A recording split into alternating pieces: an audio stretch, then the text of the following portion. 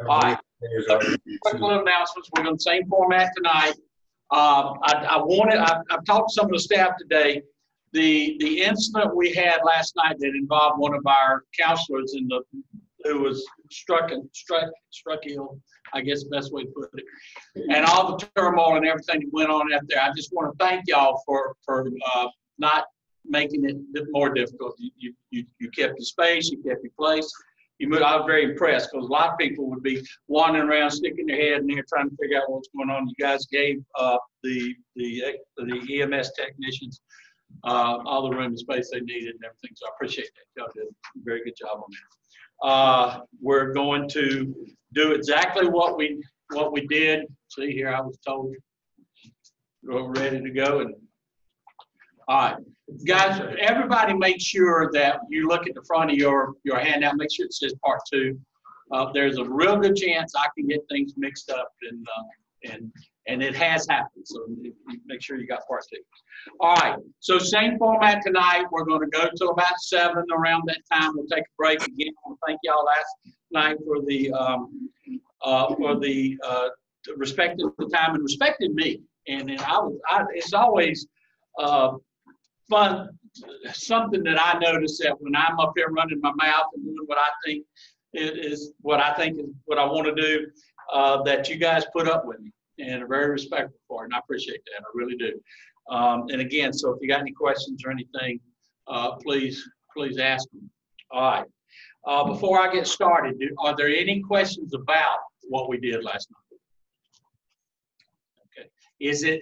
Do you understand the format, where I'm going, the theme, what I'm trying to do? I'm trying to make it simple, get you to understand how you can apply these steps and how they help you. Is that working? Okay, thank you. All right, so let me ask you some more questions. There are a lot of ponderables out there in the world. Some of these questions seem to be unanswerable. There's always somebody that thinks they have the answer. But these ponderables, I'm going to throw out there to you, and I just want to know what you think about them and what's your take on them. For instance, why doesn't Tarzan have a beard? No. Well, nobody else does it. How did he shave? How did he shave? We don't know. Why do my feet smell and my nose run? Y'all stop me when you get enlightened. Why do they sterilize needles for lethal injections?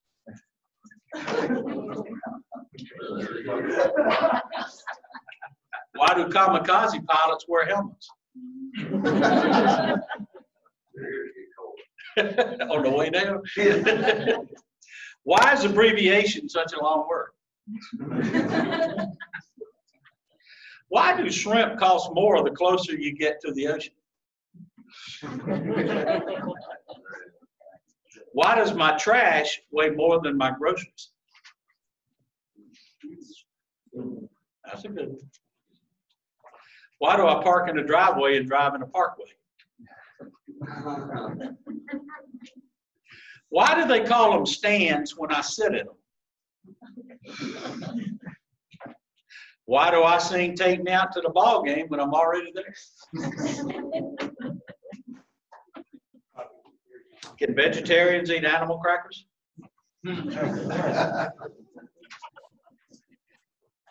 This is deep. This is deep. If you try to fail and you succeed, what have you done? Can't do them both. You've either failed.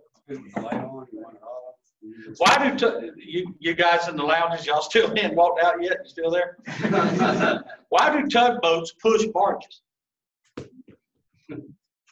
If a fly has no wings, is it a walk?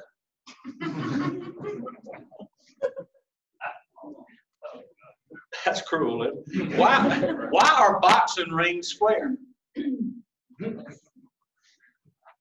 If a cow laughs, does milk shoot out of her nose?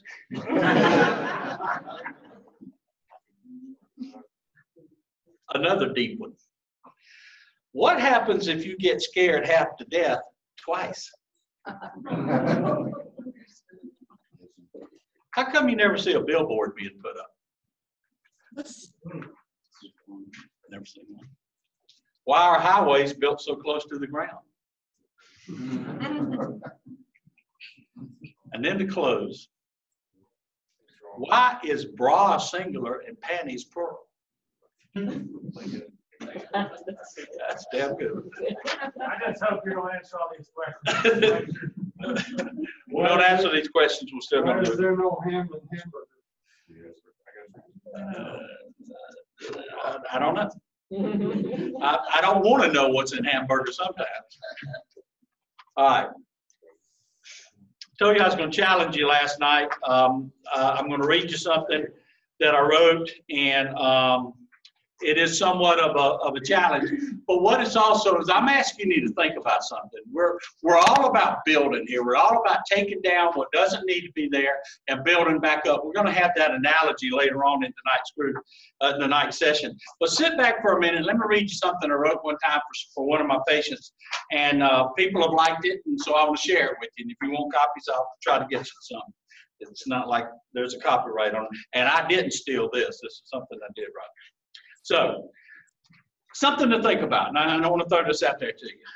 It's called Your Personal Legacy. I grew up in a very small town. There weren't that many of us, but we were a close-knit bunch. We all went to the same school. Almost all of our parents worked for one of the 3 textile mills. There weren't but 3 churches, so the chances were good that you went to church together. Most of the friends I started first grade with, I also graduated high school with. There was a broken down basketball goal on a cracked concrete surface, and beside it was a raggedy tennis court with tattered nets, and we all used them. Siblings spread apart by many years had the same school teachers. Fathers and sons had the same coaches. It was not unusual for some to have taught and coached across at least 3 generations. Everyone knew everybody, even their own pets, even their pets. I probably didn't know your street address, but I knew exactly where you lived, and I could get there on my bicycle. Our mothers bought groceries at the Piggly Wiggly, and we all went to the one doctor in town. So in a very real way, I suppose I came in contact with more people by the time I became an adult than other teenagers did that came from cities and towns much larger than mine.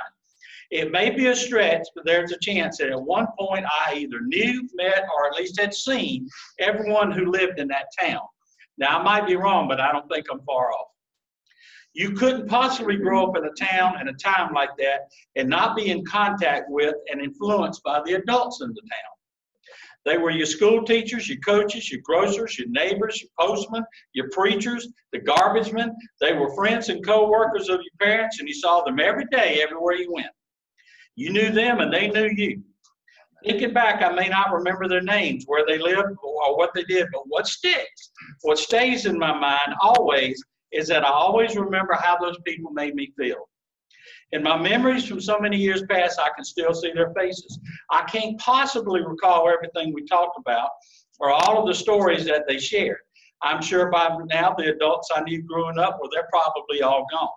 But in my reminiscing, there's always the lingering sense, no matter what, of how those people made me feel.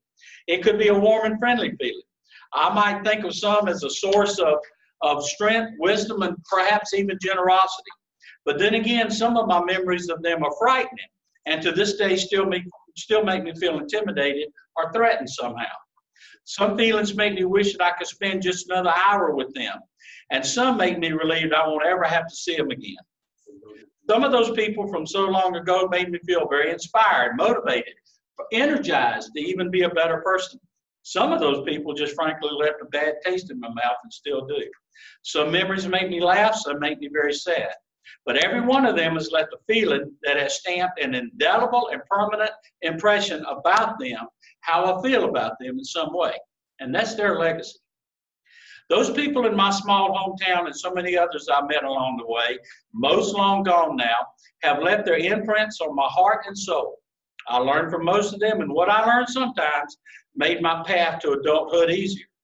Some of them got me in trouble and taught me tricks I really didn't need to know as a young adult. I once read that in forestry, the young trees are planted among the older ones.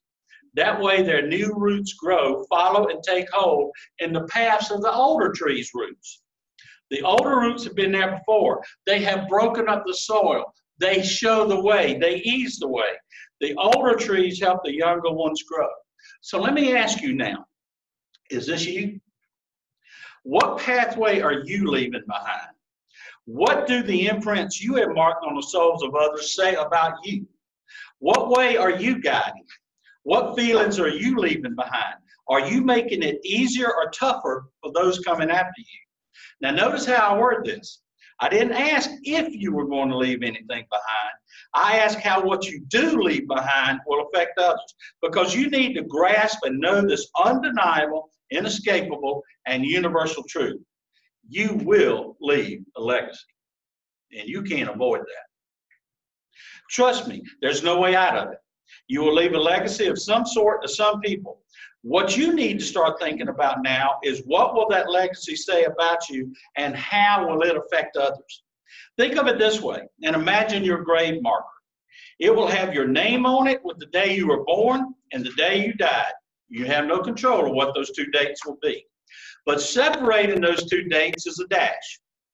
Your life from the first day to the last day is in that dash. What does that dash say about you?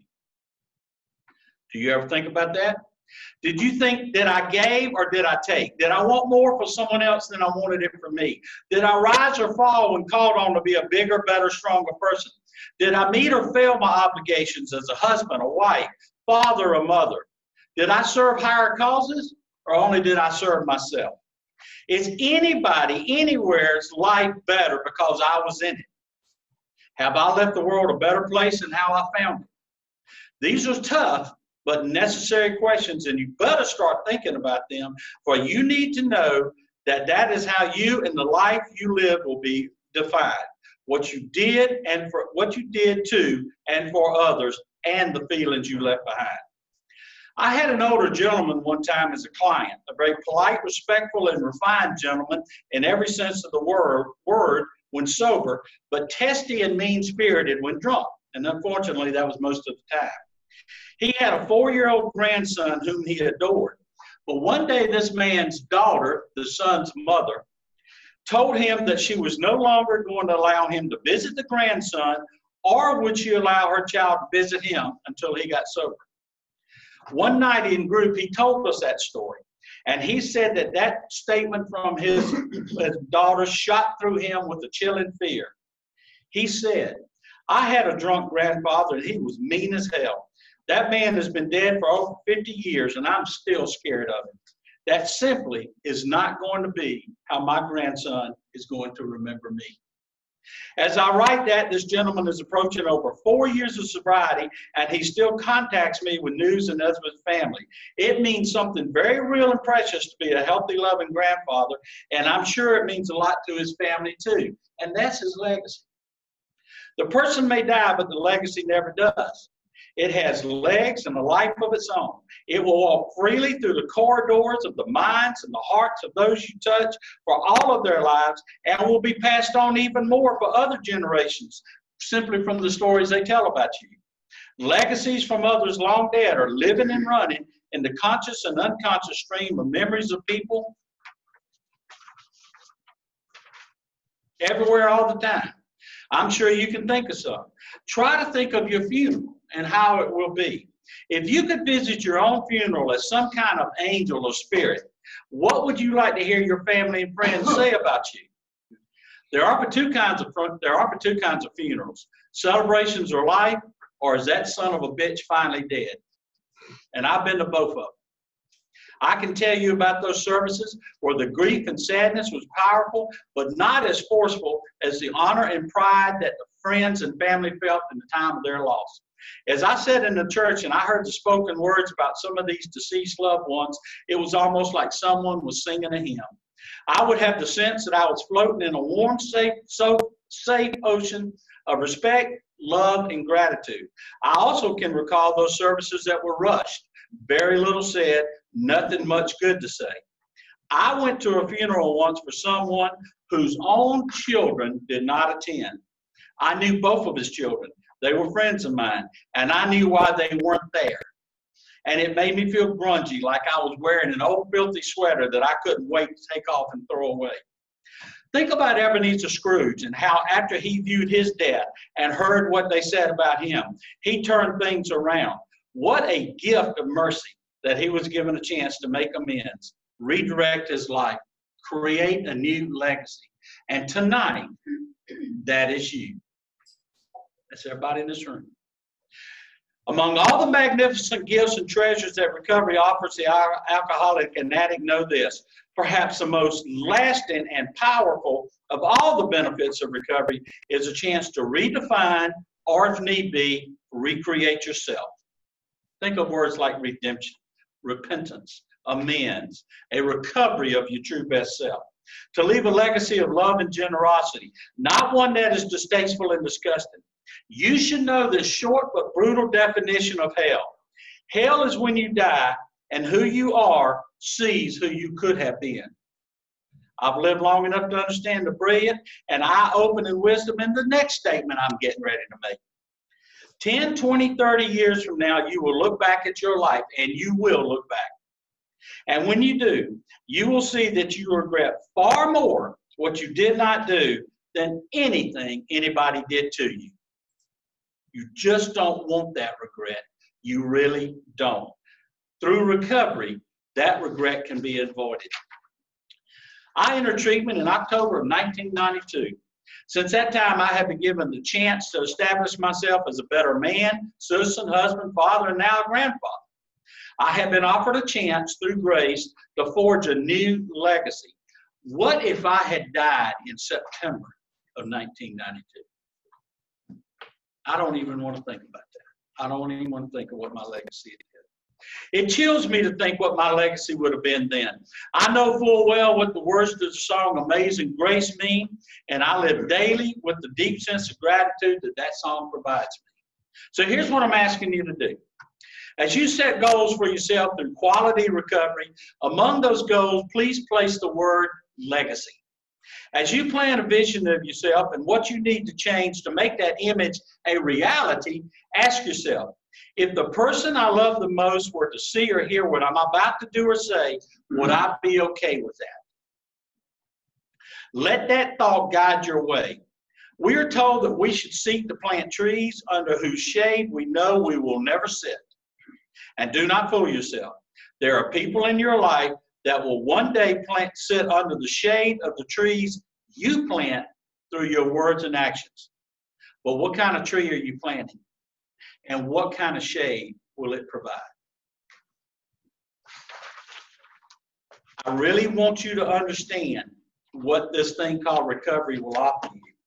Not only your life back and the redemption of your own true best self, but guys, there are people you're going to affect that you haven't even met yet.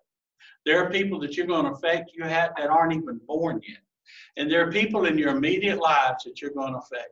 And you will leave a legacy. And I want you to think about that. What a gift, what a grace that we have been given the chance, a blessing, to redeem and reestablish another legacy, one far, far better than the one that perhaps we have that's out there right now. So I want you to think about that. I really do. And understand that you can't avoid that. Any questions or any comments? Any observations? Yes, ma'am. I needed to hear that. My daughter's name is Grace. I had a very bad conversation with her today. Thank you. Keep talking. She basically, I said that I wasn't there for her since 18 and I wasn't there for her whole life. I was absent. She says, that's okay. I've gotten over that. And then at the end, I told her I loved her and she didn't say it back. All right. Well, Matt, thank you for sharing that. And what an opportunity you've been given. But I just want to say something about that word love. There's some words out there that people don't really understand what they are. Love is one of them. Faith, love, and recovery. They're all action verbs. You do those things. You can tell your daughter, I'm sure you've told your daughter you love her 1,000 plus 1,000 times, but have your actions shown that? And here's what you have an opportunity now. Through your actions, through your behaviors, through the changed man, she's not going to wonder, and she's not even going to need the words. She will know that you love her through your actions. Guys, don't ever forget that. Recovery, faith, and love are all action verbs. If you can't show them, you don't have them. It's that simple. Thank you, Matt. Anybody else? All right, let's move.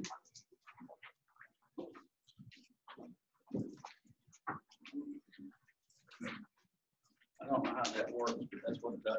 All right, definitions. What does being in recovery mean? Making changes. Making changes. Everybody can speak up now. Making changes. What is real? And what are we talking about? Changes, just old people, places, and things? Behavior changes. Think changes up here. Think changes here. Things that Matt is talking about. Things that he's going to change in his everyday actions that are going to show love to his children or child. Okay, what is relapse? What is relapse? Return to old behaviors. A return to old behaviors. Remember I talked about last night.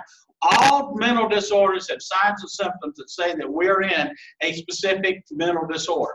And those signs and symptoms are behaviors. And I'm not going to tell the corny joke again. But you can't x-ray for schizophrenia. You can't take tissue sample for OCD, any of those things. It's all in the behaviors. Well, alcoholism and addiction is a mental disorder. So we have to check our behaviors. Do my behaviors show a change? Are they healthier? Are they healthier? Are they productive? Are they honorable? Are my behaviors? If they're not, you might be slipping back into what we call the relapse. People can be in relapse for months. People can be in relapse for a year. They've slipped back into the old behaviors. We're not going to get there tonight, but tomorrow when we look at step 10, that's why step 10 is so brilliant.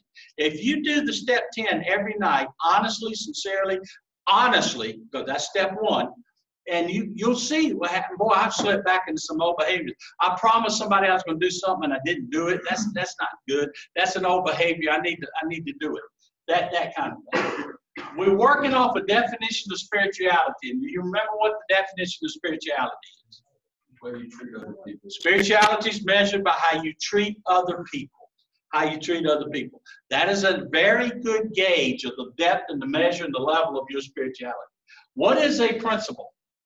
We're told to practice these principles in all our steps, in all our affairs. What are these? What is a principle? Honesty. Well, that's one of them. But what does the word mean? Set of morals and values. A fundamental truth, right? It could be defined that way. A fundamental truth that guides behavior, a fundamental truth like honesty, that guides behavior, and when practiced, honors the person practicing them. What is the spiritual awakening that we talked that you'll find out more about tomorrow in step 12? It's on page 569 or 567. What is the goal of this thing? Yes, you got to know this stuff. Successfully has a higher power. Spiritual awakening is a change of character. Change of character. And we're going to talk about tonight in step 4 and 5 how to identify those changes of character. What are the principles in step 1 and 2? That's step 1. What about 2? Hope. Step 2 is hope. As powerful as any word there is, hope. What are the 2 things mentioned in the 12 steps? Well, I do a good job. I'm so proud of me. The progression of the principles. What you got in step 1, you need so you can do step 2. What you got in step 1 and 2, you can do step 3. That's why they have to be done in that order. That's why they have to be done in that order. It took me almost, not quite, but very close, 2 years to do the 3rd step. It almost took me 2 years to do the 3rd step because the 3rd step had the G word in it. And I didn't want anything to do with that. And I thought I was, as y'all know, I'm a very smart person, and I thought I had a very good argument with my sponsor. And I would say, Dennis, Irish Dennis, I'd say, I think the 11-step program is beautiful. I think I can do 11 of them. I'm just not going to do the 3rd one. And he would look at me and he'd say, what comes after 2, Oren? And I'd say 3. He said, what comes before 4, Oren? And I'd say 3. He said, after number 2, you will do 3, and we won't go anywhere. We won't get to 4 till you get there. Thank God, that man held my feet to the fire. What is HOW? Oh, and the other theme is introspection. Look within, look within, look within. Look within, look within, look within. What is HOW? Oh, that's an easy one. So you didn't get 0 on the test. And what are the 2 tasks required to work the steps? Identify the character defects that need to be changed and be willing to change them. Identify and willing. Okay. Now that we've got such a great grasp of the fundamentals here. Let's move on. Let's go to step 3. Having done step 1 and 2, having established that in my life, it's part of me, I'm going to be rigorously honest, and I'm accepting of things that I need to be accepting of, and I've kept hope alive that this program and other people that there is an answer. I'm going to have to find the people or the higher powers I'm going to put my faith and trust in.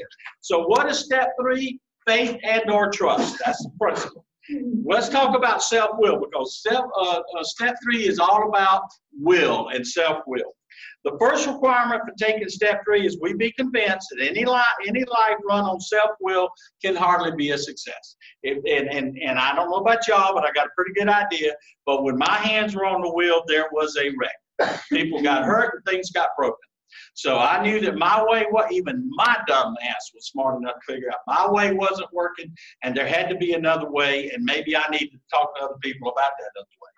Our whole trouble had been the misuse of willpower. Let's look at that word willpower. Let's make sure we understand that. There are great philosophical debates about, 1, does man actually have willpower, and 2, if so, why? Now, I ain't getting into all that tonight. But I do think that there is willpower. I'm not real sure why we have it, because we always screw it up. But let's understand what willpower means. First of all, I say that willpower is very, very dangerous to the early recovering alcoholic and addict. And why do I say that? And I mean that with all my heart. Why do I say willpower is dangerous? Because your will is already right down the wrong road. With mostly, remember all about, we got the cheerleader, Sue, it's all about me. What's the first word in any willpower statement? I can do it. I can do it. I can do it. How has that worked so far? So the willpower right now pulls you away from the fellowship, pulls you away from step 2, which means you have to surround yourself with higher powers and believe in them in step 3. So that's not very good. And also, we're just working off a wounded brain that's just really geared right now still to think about using drinking and drugging. Let's look at some willpower. We drank for happiness and became unhappy. We drank for joy and became miserable. We drank to be outgoing and became self-centered. We drank for sociability and became argumentative. We drank for sophistication and became crude and obnoxious, or what somebody would say, rude, crude, and socially unattractive. We drank for friendship and we made enemies. We drank for sleep and we awakened without rest. We drank for strength and we felt weak. We drank for relaxation and we got the shakes. We drank for confidence and we became doubtful. We drank for freedom and we became slaves. And again, this is just one of the constant themes of mine that you will hear from me over and over again. Alcoholism and addiction is slavery. Recovery is freedom. That's what you are fighting for, your personal freedom. We drank for power and we became powerless. We drank for our health and we got sicker. We drank to make conversation and we slurred our words. We drank to feel heavenly, we knew hell. We drank to forget and we were haunted. We drank to erase problems and we saw them multiply. We drank to cope with life and we invited death. So that's where using our willpower usually takes us. So what is the best use and definition of free will? Let's look at what that thing called free will really is. And this is really broken down. Again, I said it's very deep philosophical discussion. So, but I've broken it down to a way that I think I understand it, and I'd like to pass that on to you. First, you must be aware and understand that every action you take will affect you and someone else in some way. Think legacy on that. That's called the ripple effect. If you were to be suspended on that pond or lake out there, whatever they call it, and you drop a penny in the middle of it, at some point, eventually, every ripple that penny makes will touch every square inch of the shoreline. It might take a while and you might not see it, but it will. It eventually will reach there. What you do touches everything. Knowing that, before you take any action at all, you stop and ask yourself, what will be the consequences of what I'm about to say or do? You get a more useful answer by asking, how will this action make others feel, and what will it say about me? See, you're already entering into the realm of spirituality there. How would this action affect others? Remember, what's the definition? The definition of spirituality is how you treat others. You're already moving into a more spiritual realm there by saying, gee, if I say this thing or I do this thing, how will it affect other people? And what will it say about me? In other words, you're free to make decisions, but you're not free to establish the consequences of your decisions. Sometimes the consequences are out of your hands. It's your choice. You must choose wisely. And here's how you choose. How will this affect others, and what will it say about me? If you can honestly determine that this action will not hurt others and will at the same time honor you, then that's the proper use of free will. That's the proper use of free will. Will it not harm others, and what does it say about you? So that's more of a working definition of free will, this will thing that we're handing over to higher powers. Also in step 3, there's a huge look at the reduction of self-will. Now, I will tell you that every major religion and every major philosophy addresses the reduction of free will. If you read anything from C.S. Lewis, he talks about that extensively. If you read anything from Mark Twain, a lot of his themes are about the reduction of self-will. If you know anything about the tragedies of the plays of the Shakespeare, we got any Shakespeareans in here? Often they talk about in the tragedies, the tragedy that is a result of what? Free will. Think King Lear, Othello, Macbeth. Think those things. And he speaks about that's why the plays are called tragedies, when our self-will becomes more important than what's going on around us. Let me give you guys a relationship law. Let me give you a relationship law, kind of on the line of self-will. You write it down if you want to, but there's several laws of relationship. Here's one of them. If you establish that your ego is more important than the relationship, you will harm the relationship. In other words, if the I becomes more important than the we will die. That's the major killer of most relationships. What I want in my relationship with whomever, what I want is more important than the benefit and the health of the relationship, and it will kill the relationship. And that's self-will. That's that all about me. That's why it's so important to reduce the ego, reduce the self-will. Let's see. This is a key theme in the readings that influenced Bill W. Self-serving William James, who was a huge, huge influence. He wrote this book called The Varieties of the Religious Experience. Self-serving is fatal to the growth of spirituality. The growth of what? Being able to treat other people in a dignified way. Remember the definition. He goes on to say that only in the service of others can one realize true worth. This book, the Varieties of Religious Experience, according to Bill Wilson, was a huge influence of his. It's a series of lectures. William James was the first American to ever be invited over to Oxford in like 1901 and do lectures over there. And they collected the lectures and they made this book called The Varieties of Religious Experience. It's a fascinating book to read. And if anybody has a problem going to sleep, I recommend that you buy this book. Because it's dry, but it's got a lot of good stuff in there. In about 3 or 4 pages, you will fall asleep.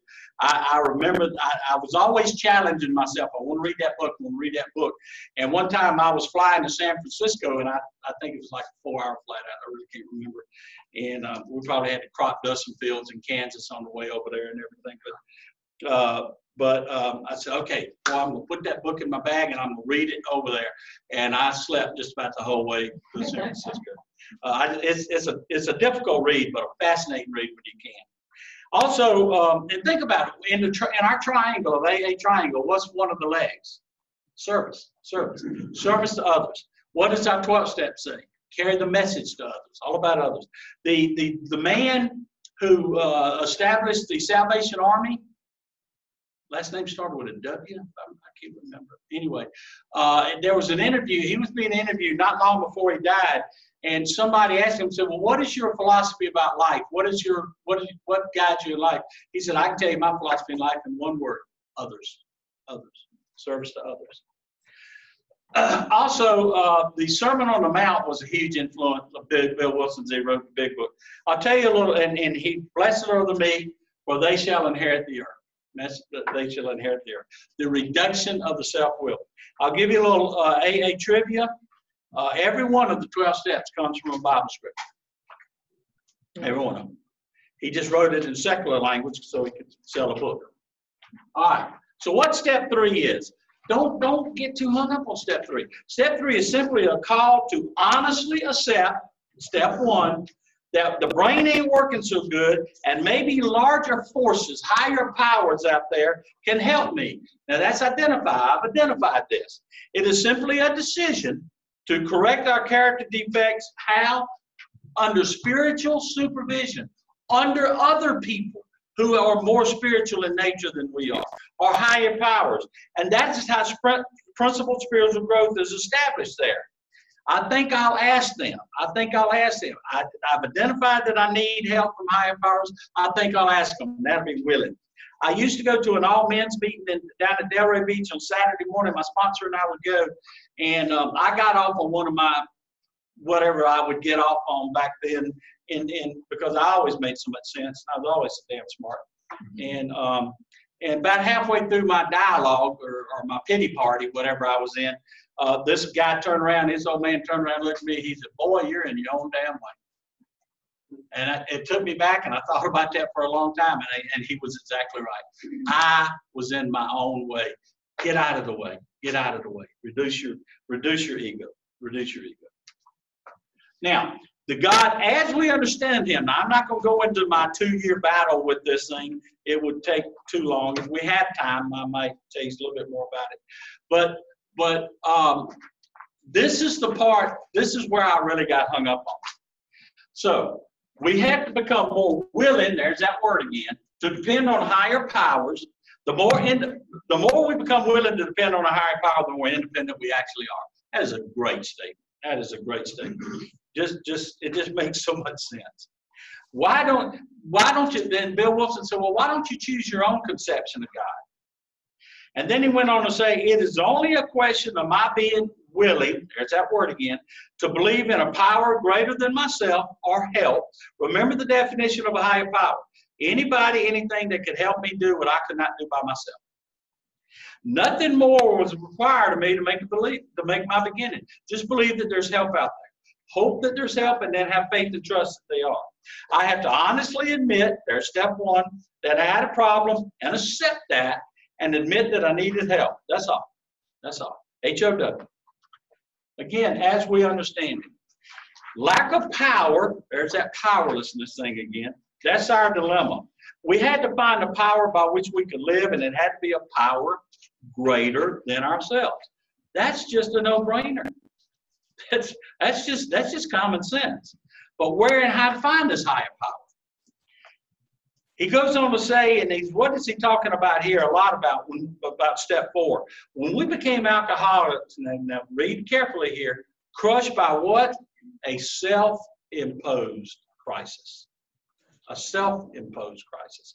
By our own responses to what life had handled us, we had to fearlessly face the proposition that God is or God ain't.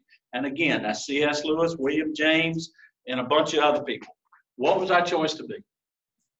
Now that's all I'm going to throw out there to you. I'm not going to turn missionary here on you. It's your call. But what Bill Wilson puts that right in our face. What is it? God is or God ain't? What you going to do? Which one is it? There was a very popular man back at the time in New York, and when Bill was in the Oxford group, and Eddie was in the Oxford group, and they were all trying to figure out how Roland Thatcher and all those guys were in the Oxford group, and they were trying to figure out how to get this thing and how to maybe perhaps move into another area of their own belief system. And there was a guy named Sam Shoemaker. He was a very famous Episcopal priest. He had a radio show there in New York, and he loved to work with alcoholics. He loved to work with the drunks. He would go get them out of hospitals and jails and Skid Row, and he would talk to them. Bill Wilson fell in his lap. Bill Wilson would talk to him. Bill Wilson was an agnostic, a very deep agnostic. And again, not to go too deep in the weeds about what all that means, but he was one of those guys that said, okay, if there's a God, I don't care. If you want God, you can have God. I don't. I'm not interested. He wasn't one of those guys that said there ain't one. He said, okay, if there's one, that's fine. I'm just not interested. And so, but he worked a lot with Sam Shoemaker, this Episcopal priest. So Bill Wilson was never known to have owned a Bible, but he did a lot of work out of it. It was from Sam Shoemaker that we absorbed most of the steps of Alcoholics Anonymous. Some historians out there say Sam Shoemaker wrote the 12 steps. I don't think so. There's just too much letters and too many things that show that Bill Wilson did that a lot on his own, and there's old manuscripts that show that. But he damn sure got influenced by Sam Shoemaker. And here's what the advice he gave to Bill Wilson, who Bill Wilson passed it on about this third step and the God concept. And he just basically said this: Bill, God is personal. Go find yours. That's all he said to him. And then he had another bit of advice that he said, okay, give as much of yourself that you can to as much of a God that you understand, and work from there. And so what is the third step? The third step, let's look, it's just basically kind of like a doctor-patient relationship. I spoke last night, many times about using the metaphor of this medicine and doctor-patient relationship. And it works like this. The doctor is your higher power. He or she can do what? Do for you what you cannot do for yourself. That's the original definition by higher power. So I must have faith to trust that the doctor, in this case my higher power, excuse me, always wants what is best for me, knows what is best for me, and will develop a plan of treatment that will help me be healthy and whole. Right there, 12 steps. My responsibility in this relationship is to follow all the doctor's orders thoroughly, willingly, and with gratitude, even enthusiasm. If I do, I get healthier. And what happens when I get healthier? The promises. I get the promises. If I don't, then I've not shown any honesty and acceptance. I haven't done step 1. I haven't shown any hope. I haven't done step 2. And I have no faith and trust in the doctor or his or her plan. So I've not done step 3. And I stay miserable.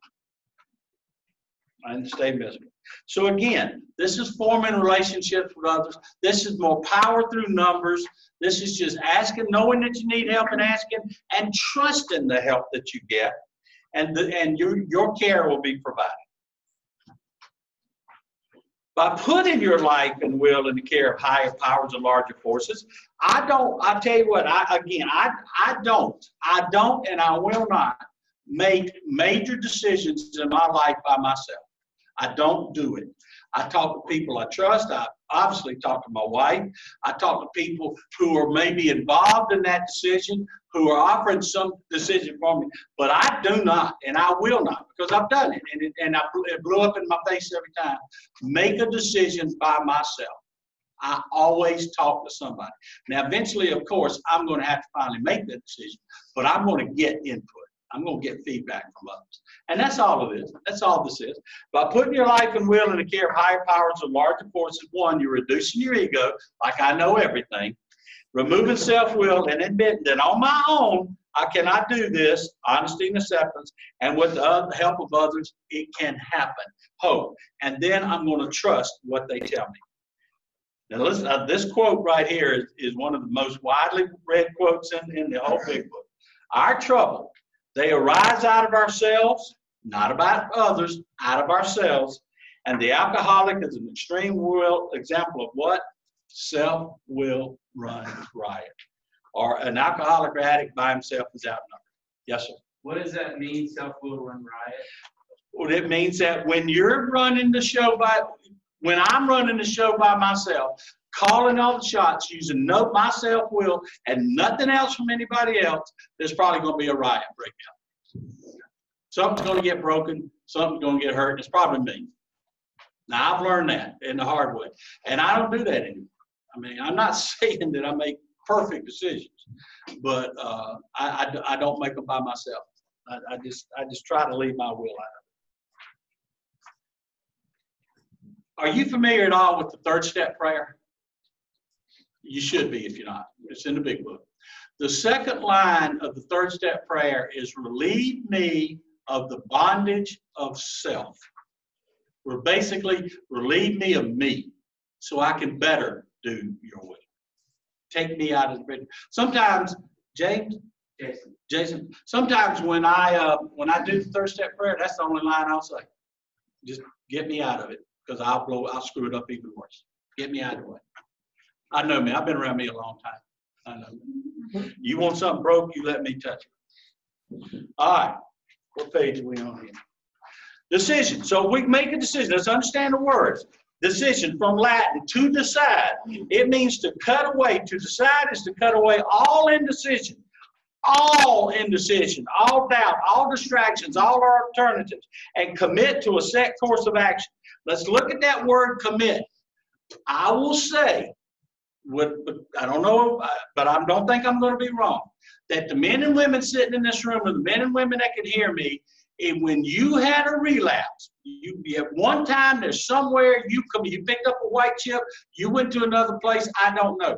But somewhere, somehow, you made a commitment, I will be clean and sober, I will be free. You made that commitment. I will venture to say that your relapse was all about that you left the commitment of that. You dropped your commitment. You gave up. You quit. You stopped. You can't do that. You can't do that. You can't do that. It just doesn't work that way. You know why people don't reach their goals? People set goals all the time. You know why you don't reach your goal? I want to lose weight. I want to quit smoking. I want to be clean. Yeah, I want to get a degree in something. Who was it? What did you say? Half-assed. At first, you're wide open. You're on fire. Yeah, I'm going to do this and everything. And then what starts happening? Did you lose your commitment to the goal? No. What you stopped doing was the everyday, day-in things it took to make that commitment stay alive. And when we stop, matter of fact, Chris, that's one of the, sometimes when I'm able to talk to some people that are leaving treatment, that's one of the things I look at and say, don't half-ass this thing. Don't do that. Don't go out there and half-ass it, because it will catch up with you. Guys, if you don't take your meds, if you don't practice your principles, which are your meds, when you stop taking your meds, your disease is going to come back, and that is science. That's the law. That's medicine. I worked at the Institute of Psychiatry for 3 years, and on the real acute unit, the real one flew over the cuckoo's nest crowd, and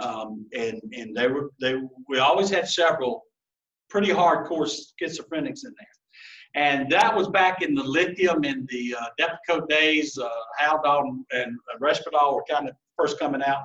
And they could give these people their medicines and work with them a little bit. And the social worker would come down and work on their what they call activities of daily living, basically tell them how to brush their teeth, wash their hands again. And you get these people kind of okay.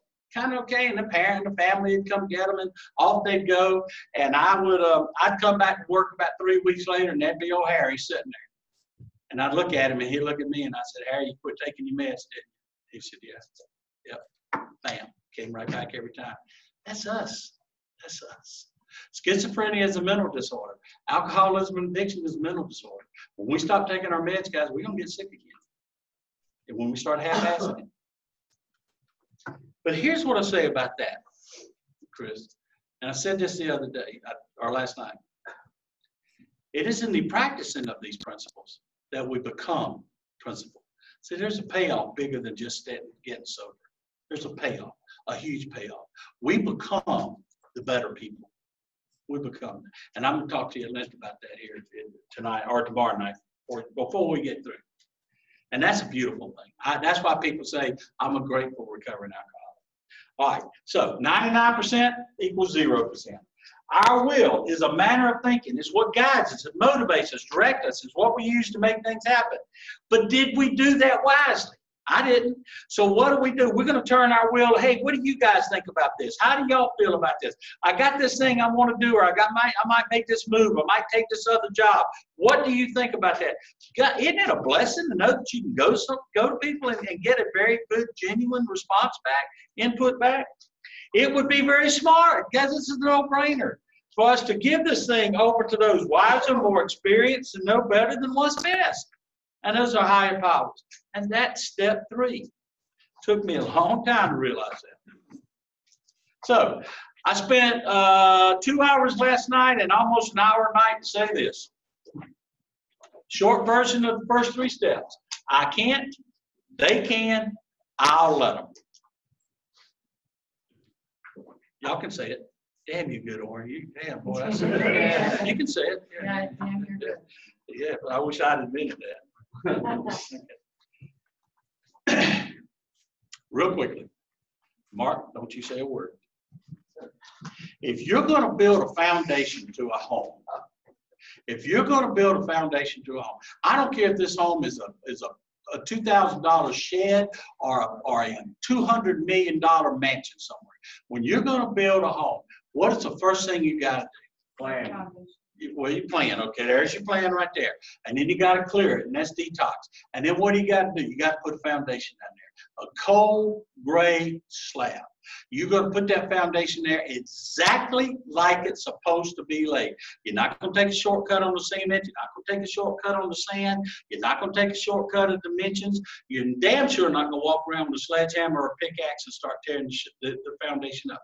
Because what are you going to put on top of that foundation? The rest of your life. The mansion that you're building called you. But you can't do that until you put that foundation down there. And when you put that foundation down there, you do not ever mess with it. You don't chip away at it. You don't make shortcuts. You go straight at it. You stay honest. You be very accepting of other people, places, and things. You keep hope alive, and you have faith and trust in other powers, and you help them. I heard a guy tell a story one time in a meeting in Jacksonville. And why I was in a meeting in Jacksonville is a whole nother story. But I think I spent a week in Jacksonville that night. But he said, and he told a story, and I immediately called BS on it until he helped me understand. He said he was at a grocery store somewhere and he paid for whatever. And when he got the change back, he had like, now get this, he said he had like a quarter. Too much change. They gave him a quarter more than he was supposed to get. So he says, walking out to the car, it's bothering him. He said, I put the groceries in the car, and I went back and I stood in line and I gave the girl the quarter back. And I'm sitting there and I'm going, no, ain't nobody does that. Nobody does that. Pardon? I was saying, who counts that? Who counts the change then? But here's the thing. Here's what he went on to say, and this is how it made sense to me, and that's why I remember the story so well. He said he knew him. He knew who he was. And if it's a quarter today, remember, chipping away at the foundation of honesty, it's going to be $5 the next day. And if it's $5 the next day, then it's going to be his roommate's wallet. And then when he gets to his roommate's wallet, he's going to be lying about other things. It's a snowball effect, guys. So don't doubt me. That's how it works. You start with a little lie here, a little something here, and bam, the next thing you know, you got a snowball so big at the bottom it wipes out the whole village. And it starts with that little, don't let it go. And he went on, he said, then I knew that I would eventually get to the biggest lie I could ever tell myself. And that lie is, I don't have a drinking problem. I never did. He said to start with a quarter. And I sat there and thought about that. And I said, no, he's right. He's right. How many times have I done something that I didn't want to do, but I started the process? Somewhere I started the process. That's why we can't do that, guys. You can't do that. They call it rigorous honesty in the big book. You've got to just be as honest as you possibly can at all times. Psychologically, because I think I'm a little bit ahead. There's a concept called this don't look for it in your handouts, but it's what I'm talking about as far as honesty. And don't mess with honesty. There's a concept called the silent killer, and it works like this. That we want to run around and say, I have low self-esteem. I've done thousands of treatment plans in my career. And I put I got low self-esteem. Okay, tell me about low self-esteem. I put low self-esteem in so many of my treatment plans I couldn't. And why do you have low self-esteem? Well, mama didn't do this. Well, daddy did do this. Well, my wife didn't do this. My dad, my husband, everything like that. They tore me down, made my self-esteem low. Let me tell you a secret. Let me tell you something right now. That's a lie. Nobody has the power to reduce your self-esteem. It can't be done. This is how it happens. One is you start buying into the lie that those people are saying or how they treat it makes you feel. That's one way. Another way is that when we start violating honesty, when we start violating integrity, i.e. lies, stealing, cheating, manipulating, which we're all very good at. We've all done. Don't tell me you didn't. What that does is that starts a process in the very deep subconscious part of the brain, and it creates a tape or a disc for the newcomers. And that disc runs all the time. And you know what it says? You know what that tape says? I can't be trusted. My word means nothing. I am of no value. I'm a liar. I'm a thief. And it runs and it runs and it runs and it runs. You might not hear it, but your subconscious hears it. And it runs and it runs. And as it does, it absolutely shreds your self-esteem. You are the architect of that. That's why we do a lot of drinking and drugging. We have such a low, corroded opinion of ourselves. We can't live like that. So what is the, don't overcomplicate this. What's the remedy for that? Create a new tape. Create a new tape. What does our program tell us over and over again? To do what? Do the next what? Right thing. Right? How brilliant is that? How brilliant is that? Isn't that great? All like to erase that tape or reverse that tape or to raise my self-esteem, all I got to do is start doing the right thing. When I was down in South Florida, I told you I lived down there almost 3 years. They had a big community place down there, and they had this is new age stuff down there. They had all kind of weird ass meetings and all kind of stuff, everything. And then there was this big bulletin board. It was like half that wall over there. And you see all these meetings you could go to and all these new miracle workers, all this stuff that, moon rocks and diamonds and crystals and all that crap and everything. And I'm looking up there and they have meetings on self-esteem, how to raise your self-esteem, classes on self-esteem. Boy, I read that. I said, that's me. I read one of them little tabs off. It's like Tuesday, 7 o'clock. I'll be there. Boy, it's Tuesday, 7 o'clock. I show up. I got my notepad. I got my pencils. I'm all ready. How am I going to raise my self-esteem? Because I had the lowest self. I was so far down there. Now, how am I going to raise my self-esteem? I can't wait. Now, most of these classes that they gave were free, but they did pass a basket. So they called it the love offering. So I had my little $10 bill ready, and I figured I could flip them a 10 for doing this class. So I'm sitting there, and I'm right at the front of the table, and this guy's talking and everything, and somebody raised their hand, and this first class, and the guy said, yes, sir, and somebody said, well, how do you raise your self-esteem? Boy, I was right in my wheelhouse. I'm ready now. How do you raise your self-esteem? I'm ready for about a 2-hour lecture, how to raise self-esteem. The guy looked at him and said, you do esteemable things. I gave my $10 in the basket, never went back. You do esteemable things. Wow. Don't overcomplicate. It's actually pretty simple. All right. Maybe we should stop there because we're right on. I'm going to move into step 4 from here. Any questions before we break? I got a quick question. Please. What low self-esteem is kind of infused in you at a very young age? Parents or loved ones, whatnot? That's a great question. Great, and that happens. And that's in this room a hell of a lot more than you might think it is. The child really can't tell the difference. The child really does think that's who I am. I am what has happened to me. I am what's going around me. Daddy left mama. Well, my friends' daddies didn't leave their mama, so there must be something wrong with me. That kind of thing. The divorce thing and all that stuff happens. That's where honesty comes in. Because at some point, that child, or that who now maybe perhaps is an adolescent or maybe an adult, you've heard me say this 100 times, Keith. You got to look within yourself and say, Is that real? Is that right? This thing I've been thinking about myself because of the situation I was in. I was born in poverty. I went to school. Everybody had nice clothes. I'm wearing, third and fourth and fifth, thrift store clothes, and they're laughing at me. So there must be something wrong with me. That kind of thing. Those things happen all the time. It's at some point somewhere you've got to stop. Everybody has to do that. Everybody has to stop and say, who am I really? Is that right? Am I what that situation said I am? And of course you're not. Of course you're not. Just vice versa. You're born filthy rich. And you think you are somebody, and you walk around talking about it. We always talk about people, people who were born on third base and they think they hit a triple. At some point you're going to have to stop. Really, I've been given these great blessings, but who am I really? Who am I really?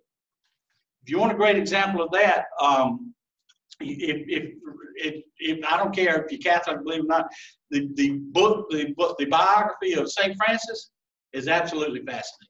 Absolutely fascinating. You know about a weird dude? But that's what he did. He examined his life. He didn't like what he found, and he gave away everything and created the Franciscan order, which is all about service. All about service. I could get off on that. Read that. But that's a great question. What if that's been hammered into you, you're less than, you're no good, you're fun, all that kind of stuff. At some point, all of us, every human being alive should stop and say, who am I really? What defines me? What do I believe in? When people see me, what do they see? When I look in the mirror, what do I see? Who do I see? We all have to do that. An unexamined life, I think it was Plato, and I might have it in here somewhere. An unexamined life, Plato said, an unexamined life isn't worth it. We all should do that. What a great question, and I hope a lot of people benefited from that question. Because what a great opportunity you've been given in a place like this, in a beautiful setting, to sit back and do that and really contemplate. Who am I really? What do I really believe? What defines me? If this thing happens, what am I going? When we talk about integrity, which is coming up in the fifth step, integrity is. I'm not going to get ahead of myself, but that's what integrity is. Integrity is about a moral code. We might have to stop and ask ourselves, do I even have one? Do I even have a code that I live by? And a lot of us don't, Keith. A lot of us don't. And that's scary. You got that many people running around? Okay. Any other questions on that? I'm glad you asked that. Any other questions? All right, like 15, 16 after? Or no, that's 15. 11 or 12 after. We ready to fly here? Come on, let's go. All right, men's lounge and women's lounge, we're going to get going. Go to page 16. All right, great question there at the end of the thing. All right, step 4. I don't know about y'all. I don't know how it's been. I don't know if times have changed or whatever. But I remember when I was in treatment, step 4 was whispered. People whispered out step 4. Ooh, wait till you get to step 4. Step 4 is awful. Step 4 is the worst thing you'll ever go through. You'll cry and you'll die when you go through step 4. It was this ominous thing about, step 4 is so horrible and all that.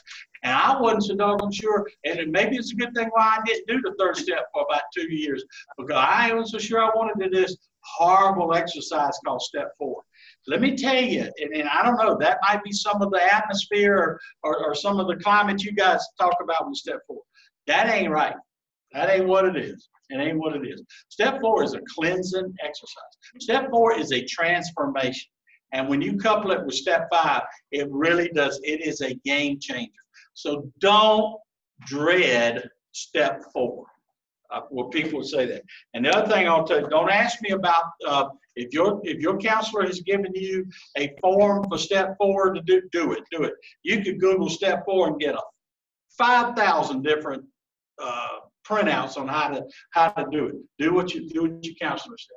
So step 4, a moral inventory. And what is the principle of step 4?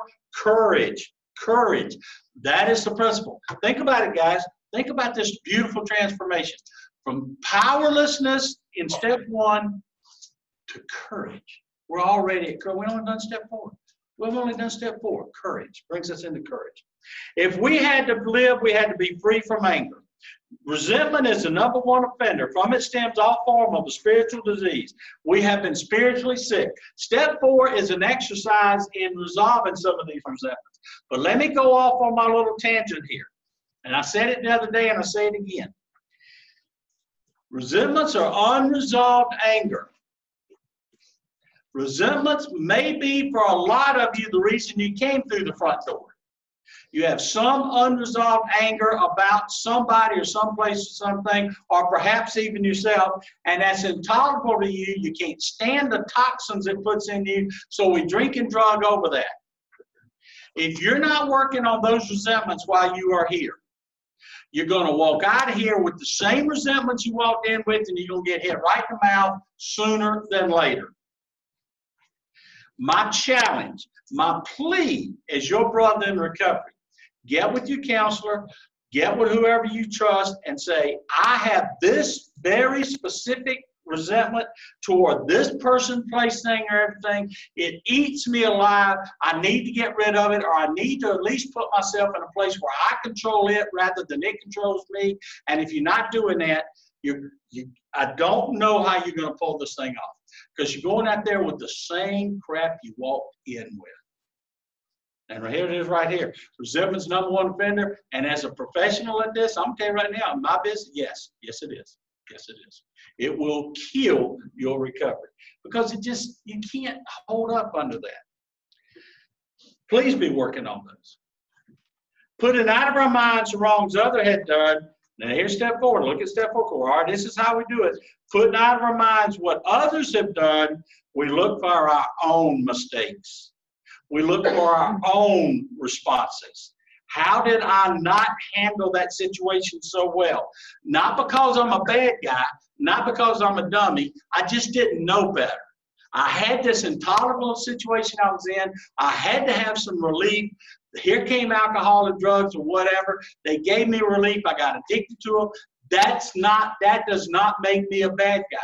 In my way of thinking, it makes you a fighter. It makes you a fighter because you were fighting for your life. But we have to find them and we have to root them out. Bad fruits, bad roots. We got to root them out. And that's what step 4 does. It looks at our mistakes and how they have violated our code and turned us against what we really truly believe in. We reviewed our own conduct, not the inventories of others. You can't change them. What are you trying to do is seek only to change yourself. And how do you do that? What's the magic word? Introspection, introspection, introspection. Look within, look within, look within.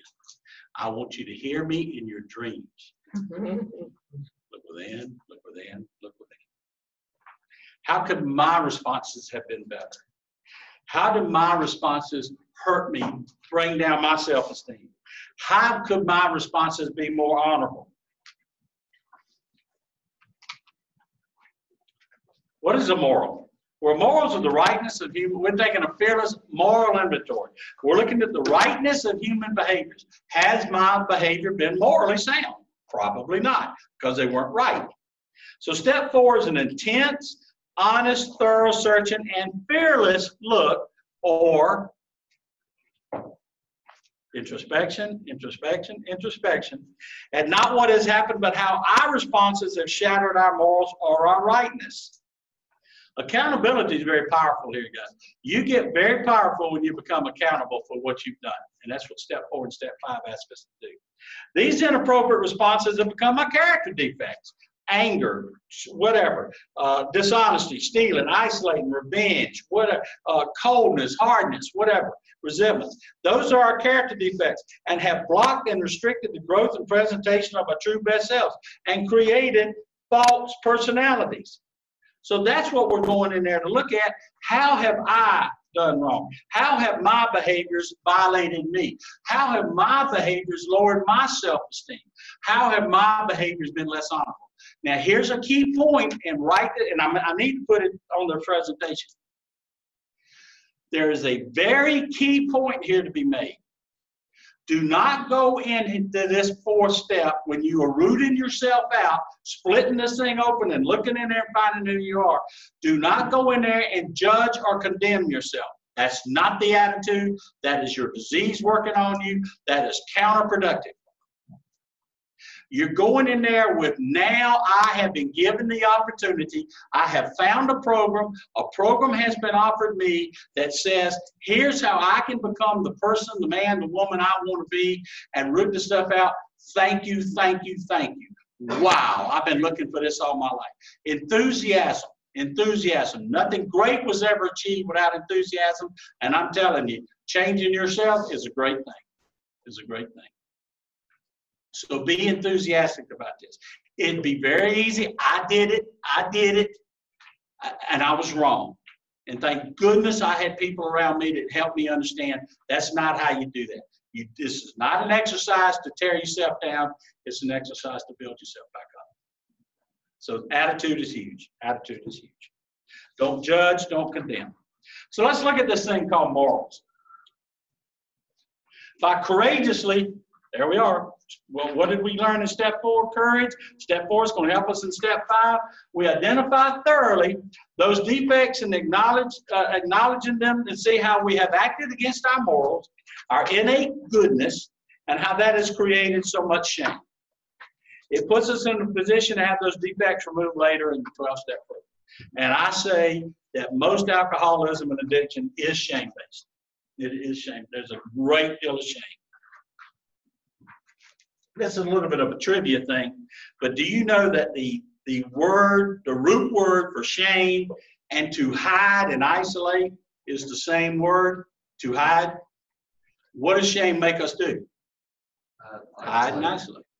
It's the same. Those people that invented language were very smart. They understood exactly what it was. It's the same word. Just as important by fearlessly and objecting and reviewing past behaviors and why you engage in them, I'll get back to that, you can courageously start to separate yourself from your disease. Sometimes, some of these character defects, if you will, anger, resentments, if you will, isolating, defensiveness, putting up walls, sometimes at one time it made sense. Those character defects made sense. Sometimes we had to have them. I did as a child. I grew up in a very contentious atmosphere. I learned to fight quick. I learned how to be angry, how to be very angry quick. It helped me. I grew up in an atmosphere, the town I grew up in, a little small textile town, was incredibly competitive. Competitive. We fights everywhere, bullies everywhere, fights everywhere. That's just the law of the land. That's the jungle I grew up in. And you learn to fight and you learn to be angry to help you fight at a very early age. And I did. And anger served me well. I'm not so sure that anger didn't get me my football scholarship, because I played pissed off. I played like a crazy guy. I wasn't that good, but I played crazy. And that helped me. But then when you get to be an adult and you got a family and you're out there in the business world and you're trying to, guess what doesn't work anymore? Anger doesn't work anymore. And that was hard for me to understand. And that was hard for me to figure that out. And so I still walk around this hot-headed guy, quick to anger, doing all this stuff. And to help me get, I'll tell y'all the truth, I'm not going to lie to you. I can't lie to you. I'm not going to. One is I try to work an honest program, and 2, you're my brothers and sisters in recovery. I ain't gonna do it. I drank. I'm not gonna do war stories here, but I drank a lot. I'm a big time drinker. When I quit drinking, I had to work on my anger. My biggest therapy or recovery, if you will, was my anger more than mine. I had more urges to be angry than I had to drink. I had to really work on my anger. I had to work tooth and nail on my anger.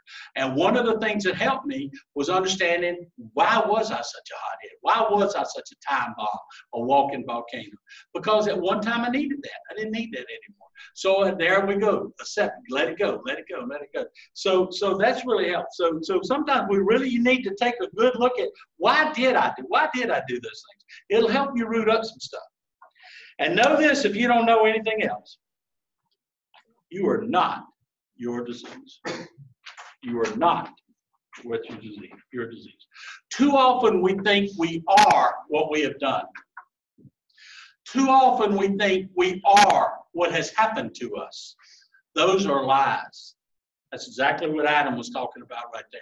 We think we are what what we grew up as. There's a concept called basic shame. And basic shame basically works like you think that there's something wrong with you simply because you were born. Like at birth, there was some kind of permanent birthmark put on you. The family you lived in, the father may have been gone, and the family. You guys know what I'm talking about. Just by the way you grew up and who you were, there's something wrong with you. You got to challenge that. You got to challenge that. You can't buy into that. So you separate yourself from your disease by doing what? The next right thing, being that person principle. But it is as important as anything you'll get from me in this entire presentation. You are not your disease. Your disease wants you to think you are, but you're not. You're not. And you have to do, and all of your actions separate yourself from your disease. And the 10th step, you do the 10th step every night, you will start discovering yourself as this man or woman of principal character. All right, so this is a transformation. This is the start of the transformation. This is the start of basically the 4th step in working into the 5th step. In rebuilding an old farmhouse, you're basically faced with 3 tasks. You identify what you have, you identify what you don't have, and you identify what has to be removed. And you are metaphorically speaking, you're an old farmhouse, and we're going to rebuild you. We're going to build you back up. You got the foundation. What's your foundation? Honesty, acceptance, hope, faith, and trust. You got that. Now we're going to start building that up. Now, in this transformation in the old and into old, the new things have to be considered, the good, the bad, the ugly. Are you going to condemn this old farmhouse? Of course not. You're simply getting the facts, creating a blueprint, a vision, and starting the work. Now, listen to me. Listen to me. How many of you, in the sound of my voice, while you are here, and while you have been here, have you ever really sat down and said to yourself, what do I want to look like a year from now? How do I want to feel a year from now? In terms of character, who do I want to be a year from now? In other words, have you really created a vision of who you want to be as a man or a woman? I'm not talking about career. I'm talking about as you, as an individual. Have you ever done that? Well, I say if you haven't, start tonight. Because how in the world are you going to know if you're getting closer to who you want to be if you haven't put that vision in your head, who you want to be, what it's going to look like when you get there? Your vision is your goal as a man or a woman. Have you done that? If you haven't, you start tonight. And when you create that vision of yourself and you start throwing those words in there, well, in my vision of myself, I want courage, I want integrity, I want honesty. You got something now to work off of, because now you can say, when you're getting ready to respond to any given situation, you can say, you got this vision of yourself. This is how much I want my children to see me. This is how I want to feel. You can say, this thing I'm getting ready to say, this thing I'm getting ready to do. Is that going to move me toward this person I want to be? Or is it going to take me back toward the person I don't want to be? How are you going to do that if you don't have a vision? Challenge. Create a vision. This is how I want to feel. This is how I want to sound. This is how I want to be. This is who I want to be. And then work toward that. Now you got something to work off of. If you haven't created that vision, how are you going to know? You're going to know. All right, courage. And so it is with step 4. With honesty and courage, you start the transformation of self from old to new. Think legacy here. From weak to strong, from shame to pride, from despair to hope. Just the facts. Honesty. This thing happened and I did this. I have done bad things, but I'm not a bad person. I have made mistakes, but I'm not one. I will seek to do better, and I can do better, because now I know this for a solid gold fact. I am not my disease. Now, I've done this with the men. I'll throw this, some of the men, if they remember, I'll throw this out toward the lady side. Is there a difference between bravery and courage? Hush. Is there a difference between bravery and courage? He says. I didn't hear the first part about how. That didn't take a lot of courage to say that, did it? All right, for time's sake. The brave people take on the dragon when the dragon shows up. The courageous go out and find their dragons and slay them, so they don't ever show up again, so they don't hurt them and they don't hurt the people they love again. Our program demands courage. Our program demands that you look within yourself, in your journaling, in your individual sessions with your counselors, in your group work, and you say, these are my dragons. I can't have them anymore. I'm going to go out there and find them. Will you help me slay them? Will you listen to my story about them? And the more you do that, the less power they have, the less power they have, the less power they have. So eventually you have slain your dragons. So our program demands courage. Our serenity prayer says what? Give me what? The courage to change the things I can. Give me the courage to go out there and find what needs to be found and slay my dragons. There is a huge difference, and we're asking you to be courageous. I like this definition of courage. Courage is not the absence of fear, it's walking through the fear. The story goes that the little boy asked his daddy, said, Daddy, can you be scared and have courage at the same time? And the father said, son, how would you have courage if you weren't scared? Fear is a call to be courageous. It's a call to be courageous, not a call to slink back, not a call to be a coward. Fear is a call to rise and be more courageous. In the spirit of the resentments that I talk about, it's one of my favorite quotes in the world. Gandhi says, forgiveness is for the strong, the weak never even attempt it. I've spoken eloquently about resentments, and that's a whole nother lecture, and I'll tell you something else that's a whole nother lecture. But the number one resolution to your resentments is forgiveness. Forgiveness. Forgiveness is not a gift. Forgiveness is a gift you give yourself. Forgiveness ain't got anything to do about the other person. Forgiveness is a gift you give yourself. And that's that again. Just don't walk out of here with the resentments you brought in, please. It is curious that physical courage is everywhere, but moral courage is so rare, and I'm going to talk about that here in a minute. Courage doesn't always jump up and roar. Sometimes it is that quiet voice at night that says, I will try again tomorrow. Doesn't that sound a little bit like that definition of hope we talked about? It's that voice in the middle of the night that says, keep trying, keep pushing, and that requires a lot of courage. If I had to break down this entire program into 2 words, and I think I can, in 2 words, what I would say is the entire 12-step philosophy is moral courage. In other words, do I have the courage to do the right thing? And sometimes that courage might mean I need to go ask somebody to help me do it. Or I might need to go tell somebody I'm getting ready to do the wrong thing and help me pull out of that. That's step 2. That's how you use it. You keep hope alive. Moral courage. Do I have the courage to do the next right thing? And like I said last night, what's the reward for doing the right thing? Haven't done it. Haven't done it. What does that courage give you? Perseverance. It gives you drive. It gives you hope. It gives you courage. Everything. Tenacity. You never give up. You never give up. You never give up. I don't know in my life, and some of y'all will remember this, and if you don't, I need to show it to you on the video. But do you remember the Jim Valvano at the ESPY Awards? Do you remember that night? A dead man. Some of y'all might know who I'm talking about. You may not. He was the coach at NC State, and he was riddled, eaten alive with cancer. And ESPN was giving him an award on courage, I guess it was. And they literally had, Mike Krzyzewski had to help him up on the stage to stand there. And as a matter of fact, he died 3 months after that.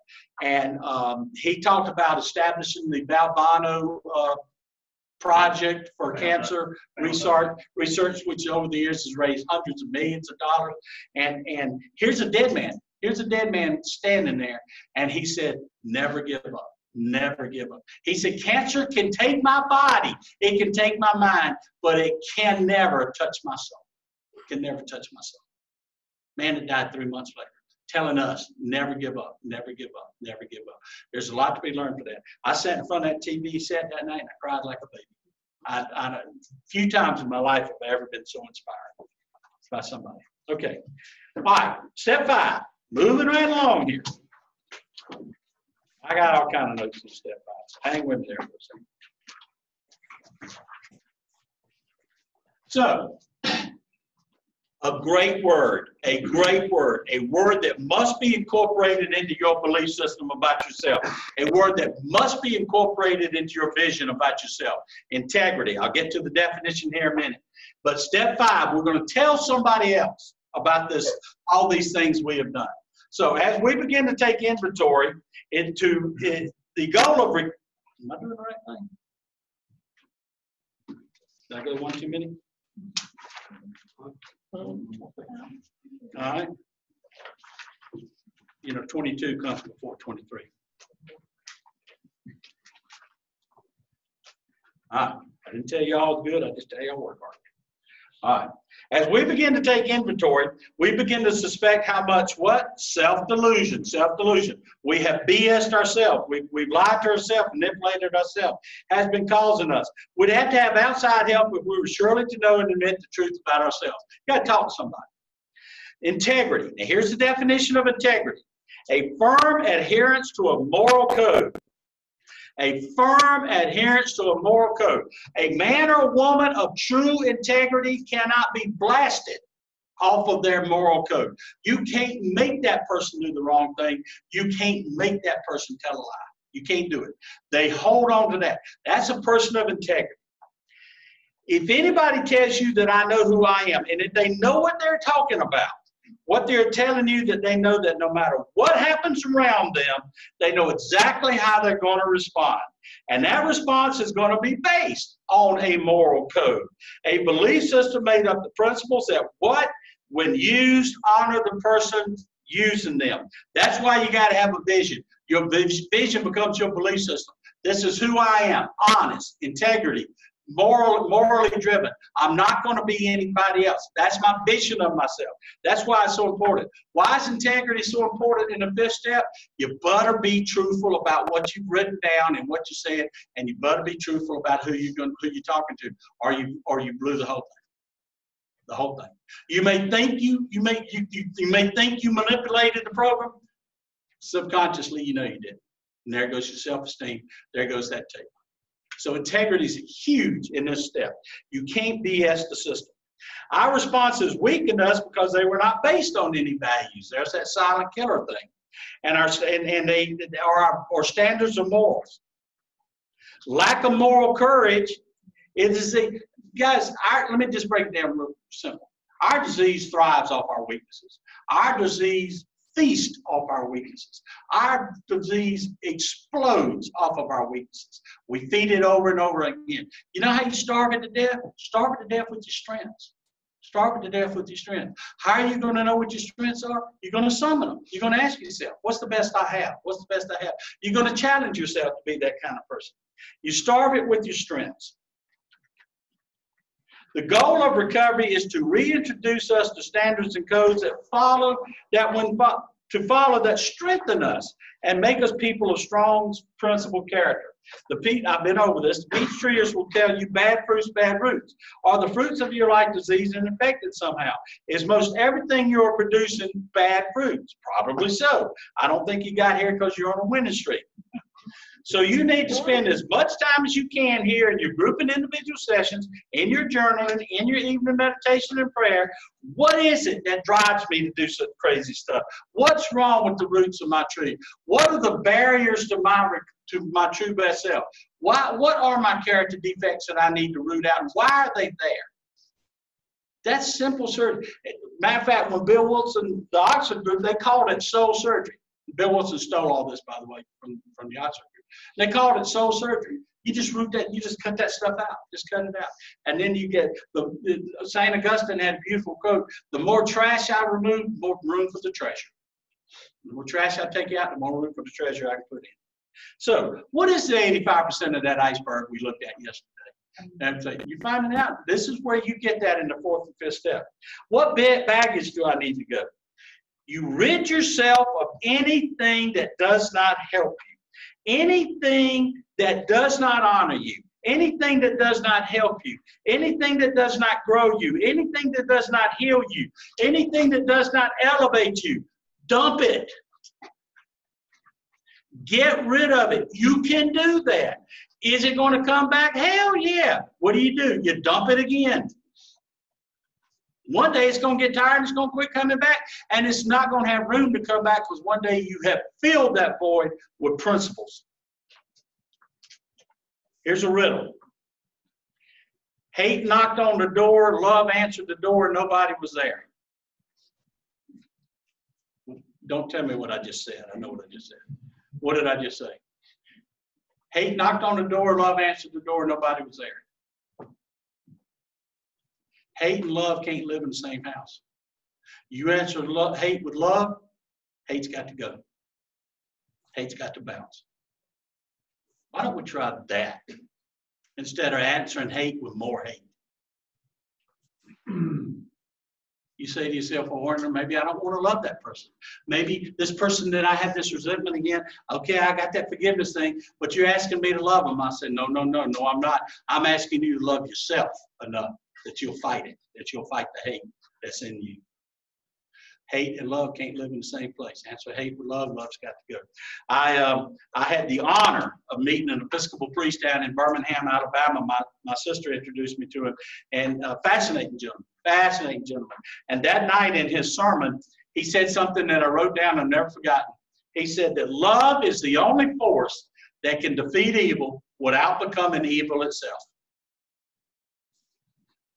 Love is the only force that can defeat evil without becoming evil itself. In other words, if you're going to take on evil, and there's evil in us, we've had some evil put in there, some wrong put in there. If you're going to take that on, there's only two ways you can do it. You can become as evil as it is, or you can love yourself enough to fight it and take it out with love. That's your call. I'll give it to you. You can do what you want to with it. I can't think of but two reasons why anybody would hold on to that stuff. One is they're just not ready. You're not ready for sobriety. You're not ready for freedom. You're not ready for that. You just still want to be out there. Fine. If that's who you are, where you are, I hope the best for you. And don't ask me to judge or condemn you. If that's where you are, I hope one day things get different. The other reason is you're using it as an excuse to drink or drug. You're using it as that ace in the hole. That there was one of my patients said one time, he always kept that door cracked just enough to where if he had to, he could walk back in it and do some drinking again. Honesty won't let you do that. If you are truly committed, you'll shut the door on those things. You will dump those things. Guys, do you hear what I'm telling you? This is a life-changing exercise. This is not just some thing you go through and you become, I don't know, this isn't a get-rich scheme or something like that. This is a program designed to change you from where you are to who you want to be, who you have the right to be. Don't half-ass this thing. Embrace it. Embrace it. Do it thoroughly. The word thoroughly, I looked it up one time. The word thoroughly is used in the big book something like 98 times. Thoroughly, thoroughly, thoroughly. If we are painstaking about this stuff, if you're not interested in changing the direction of your life, and I don't know why you wouldn't be, then slough this thing off. But if you want to be that person, if you want to find out who you are, if you're interested in being the man or woman you have a right to be,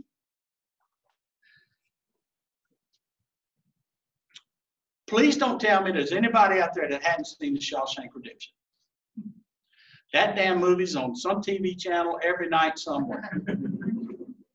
If you ain't seen The Shawshank Redemption, I hope you have a lot of room in that cave you live in. Let's go over The Shawshank Redemption, shall we? You got a guy who thinks he's guilty. You got a guy who thinks he's perpetrated a heinous crime. He's killed his wife and her boyfriend. So he goes to jail for life. I guess 2 lives sentences. He goes to jail. He thinks he's guilty. All right. Somewhere along the line, that this guy comes in from another prison and says, oh, by the way, he's innocent. He didn't really do that. This other dude in this other prison did that. He's an innocent man. So point 1, how many of us, and don't raise your hand, I'm not looking for that. How many of us are living in a prison we don't deserve to live in? That was your question, by the way. You're in a prison you don't deserve to live in. All right. Well, hell, I'm getting out. I don't know about y'all, but I'm getting out of that place. So do we remember how he got out? How did he get out of the jail cell? Or a little rock thing. And he cut through the wall, and remember it took him so long, all the different posters there. He started out whooping everything, all that, everything. That's how he got out of the cell. How did he get out of prison? Through the sewage pipe. Yeah. He cracked a hole in the sewage. Now let's look at this sewage pipe, because this is an important part of the story. What was in that sewage pipe? Every despicable, unspeakable, gross thing that a human being can put in a sewer pipe. And a hell of a lot of it. How long was that sewer pipe? Half a mile. Or 500 yards. That's 5 football fields. What did he do? He crawled in absolute the most disgusting, disgraceful human filth that you could think of. And for 500 yards, he crawled through that. And do you remember that beautiful scene at the end of it? He breaks out in this beautiful stream, and it's raining, and he stands there. Not only is he clean, he's free. That's what this man did to gain the freedom that he deserves. My question to you, my challenge to you, how many of you are willing to crawl through that pipe to get to your personal freedom? How many of you are going to have to address shit you don't want to address? How many of you are courageous enough to feel the way you don't want to feel? How many of you are courageous enough to say out loud in a group of other people, here's what I've done, here's what's happened to me, this is how it shaped me, I don't want that anymore, I want to be better? How many of you are willing to do that? Well, if you're going to get free, and that's what recovery is, freedom, you need to crawl through that pipe. Thomas Jefferson said it very clearly. Freedom is never free. It's always a price. And let me tell you something. As someone who crawled through that pipe, it sucks while you're in there. But let me tell you something. That's a sweet place when you come out. That is a sweet place when you come out. And you ain't never, ever, ever again got to get in that pipe again. That was a challenge, by the way. All right, step 5, promises. We can look the world in the eye. Let me tell you, this is me. The men that have been working with me, ladies, y'all don't know me so well, but, or maybe you do by now. The men that have been working with me know that I'm old school. I am old school, and I want to be old school. I'm glad to be old school. I hadn't bought a new CD or anything, I don't suppose, in 20 years. I don't think that makes Or whatever. See, I tell you, I ain't never bought one. I mean, I listen to old stuff. I listen to beach music and Motown and all. I love Stevie Wonder and the Four Tops. And y'all ever seen Stevie Wonder's wife? He hadn't either. All right. That was bad. All right. I listen to that stuff. Let me tell you how old school I am. And I love that music. I got it out of my car right now. I do. I grew up on it, and I love it, and I can't get enough of it. I think it's best music ever was. Anyway, this is how old school I am. I had an older brother. And my daddy, one time when I was a kid, I mean, I probably was 8 or 9 years old, took my brother and I in his bedroom, and we practiced shaking people's hands. My father taught me how to shake another man's hand. Now, my father was 6'5", weighed almost 300 pounds. His name was John, so what everybody called him Big John and everything like that. And when I stuck my little hand in my father's hand, it was like putting your hand in a catcher's mitt. I mean, he just swallowed my hand. But I learned how to squeeze firmly and look that man, and I had to look up like this. Yes, sir, no, sir. I introduced myself and everything. We practiced that. We practice it. I'm not making that stuff up. What are the promises? We can look the world in the eye. To my horror, to my shame, I realized there at the end of my drinking career, at a function one night that I went to, people invited, God knows why, they invited me there, knowing what I'd probably pull off. But I was there, and I was being introduced constantly to other people, and I found out I could not look them in the eye. I looked down every time. I didn't know that. I didn't know that that's what I had become. That's how far down I went. And it hit me. It hit me. And I wanted to die. I wanted to die. Is it any wonder that one of my personal recovery goals was that never again, ever in any situation would I ever, never not look somebody in the eye again. That's me. That's where I come from. That's what I believe. But you can walk in any room, anywhere, with any group of people, from any position, any place, anytime, and you can stand shoulder to shoulder with those men and women, and you look every damn one of them in the eye. Demand that they look you in the eye. That's what you become. We find more times of inner peace and ease. Increased confidence, higher self-esteem. With that comes pride, less need for conflict. Our disease thrives on drama, thrives on stress, chaos. We don't want that anymore. You know, dude, I walk away from that stuff. I heard a woman say one time at an AA meeting, I love the way she said it, and I've used it in so much of my life. The conviction and the resolution in that woman's voice. She said, she looked us all in the eye, and she said, I will walk away without hesitation from anything that tries to rob me of my inner peace. What a stance. What a place to be. I will walk away without hesitation from anything that tries to rob me of my inner peace. That woman, she fought hard to be where she is. She ain't about to give it away to some idiot. Tendency to show more understanding. Instead of judgment, which is resentments, now we start to understand. Tendency to show new and improved you. You're glad to who you are. More instances of spontaneous laughter, joy, and happiness. I'll tell you a secret. You know why I tell these stupid little jokes, don't you? Because it might be the only time all day any of you laugh.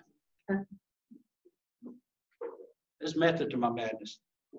You'd think that there would be a joke that you laugh at. We feel more comfortable using higher powers, asking for help. We start to realize the spiritual experience. What's the spiritual experience? Thank you. Change of character. Mentioned in step 12. All right, wrapping up. 2 quick stories, and then we're out of here. And again, thank y'all so much for your respect and your patience and all this. I can't imagine having to listen to me for 6 damn hours. But we ain't got nothing else to do, so we might as well. All right. I did one 4-step. I know some people that do a 4-step every year. I did one 4-step. There ain't gonna be another one. I ain't doing it again. But I did one 4-step, but I did 2 5th steps. Let me share about my 2 5th steps. And I'm gonna tell you why I did. There's a reason why I'm telling you this story. The first 5th step was obviously with my sponsor. We were down in South Florida, and every Sunday we went to this sunrise meeting on the beach, and it was real cool. But there'd be anywhere from 25 to 30 people there every Sunday morning, standing there on the beach. And when the sun came up, we sat out and we started our meeting. We all parked in the Holiday Inn parking lot, and we walked by the pool, signs everywhere, don't take furniture down to the beach. We took all the furniture down to the beach, and we sat in them and everything. And my sponsor and I had agreed that after that meeting, he and I would stay on the beach in the beautiful, beautiful, golden, dripping South Florida morning. We pulled the chairs close to the shore. The water was kind of just lapping at our feet and everything. It was right out of Hollywood. And we sat there, and I was nervous as I could be. And I started, and I looked at him, and I'm 40. I'm in my 40s. I'm over 40 years old. And I felt like a 5-year-old little boy who couldn't find his mama. I had my lip tremble. Tears came to my eyes, and I talked about this, and I spilled my guts, and I told stuff. I told stuff that day that is the only human being that's ever heard that story, and will be the only human being, by the way, that'll hear that stuff. I'm not sharing any of that with anybody else. And I talked, and when it was over with, I felt like the lowest worm on earth. How could anybody have done some of the crap I had done? had reduced myself like I had reduced myself. And I did. I wanted to just go somewhere and cry. And I looked at him, and my sponsor looked at me, and he said, "Are you through?" And I'm sure I sounded like a 5-year-old little kid, my trembling lip. And I looked at him, and I said, "Yes, sir, I'm through." And he tapped me on the knee. He said, "I love you. Let's go eat breakfast." What a gift. What a gift. What a gift that man gave me. It was over. It was over. It was over, guys. That shit was gone. It did. I know how I sound, and I don't want to sound like I'm on the Oprah show or something like that. If you do this stuff right, it will change you. I had the most immediate sensation of just relief. Just relief. It was over. I didn't have to do, I didn't ever have to be that person again. So it was amazing. It was amazing. Again, it was an incredible gift that somebody gave me. I mentioned before that in the house I lived in, it was very contentious. It really was. Now, I'm going to tell you something. I hope my mom and I always feel bad about this because I know my mom and daddy listen to me. But I had great mom and daddy, great people, great human beings. My father was a World War II hero. I've got the medals in a suitcase at my house. He was a strong businessman. He helped a lot of people. My mother was huge with the Salvation Army in our little hometown. She made me and my brothers and sisters, we literally had to get in the car and go knock door to door and collect dimes for the March of Dimes. That's the kind of people. My mother bought, she knew, she had a list about this long of people who couldn't afford turkeys for Thanksgiving. And she would ride to Charlotte, North Carolina, and because we couldn't get them in my little hometown, and buy a car full of turkeys and take them back and distribute them. She did that. That's just kind of woman she was. But you know what? From time to time, my mom and daddy just weren't very good parents. They just weren't very good parents. They weren't what we wanted, or certainly what I wanted, and so there was some prices to pay for all of that, and there was a lot of resentment, a lot of anger, and all that and everything. So I'll just leave it at that because it's not my time to tell my story. But here's what I did. Let me tell you what I did, and also there was another thing, and I really need to abbreviate this.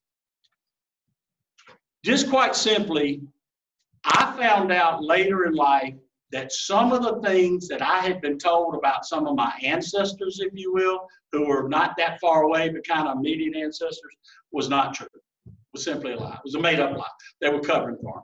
Actually, what I found out was that some people that I thought were heroes were far from it. So I found out I'd been lied to. The whole system had lied to me. And I got hot. I got very hot. I got very disgusted, and I turned my back on the entire friggin' crowd, and I walked away. It's just that damn simple. I didn't want anything to do with that crowd. Brothers and sisters, mamas, daddies, aunts, and uncles, screw them. All right, that was me. That's how I handled it.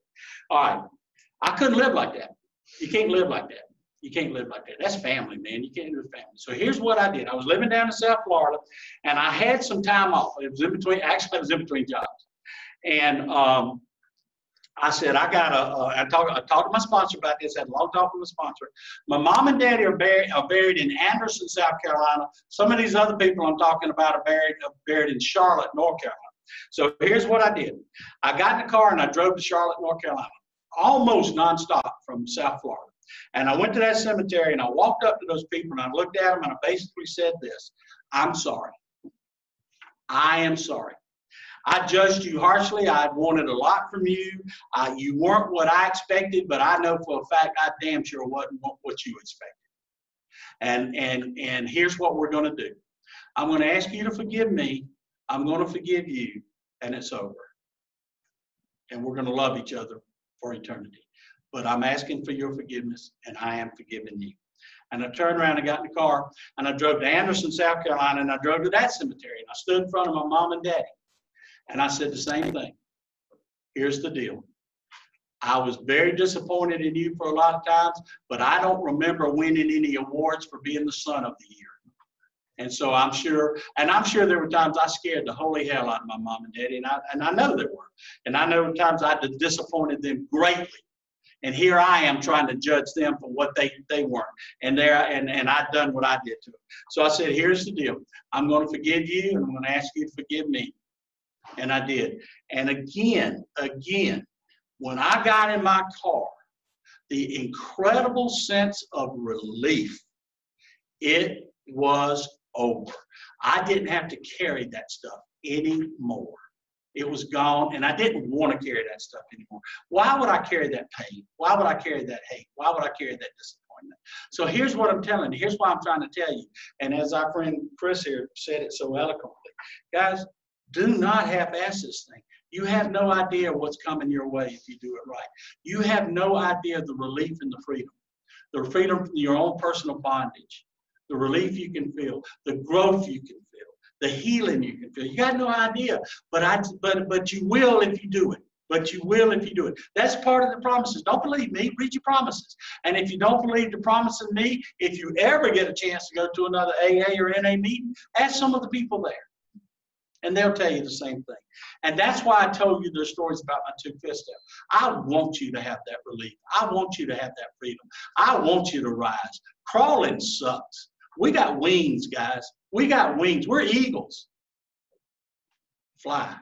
Fly. No more crawling. No more. You fly with your head held high, and you fly proud, and you fly tall, and you fly proud. And that's how this stuff works. I wouldn't lie to you. Any questions? What do you do in terms of forgiveness if you're not walking around angry and you don't even hate the person, but they've done something that's unforgivable? Well, nothing's unforgivable. Well, first of all, nothing's unforgivable.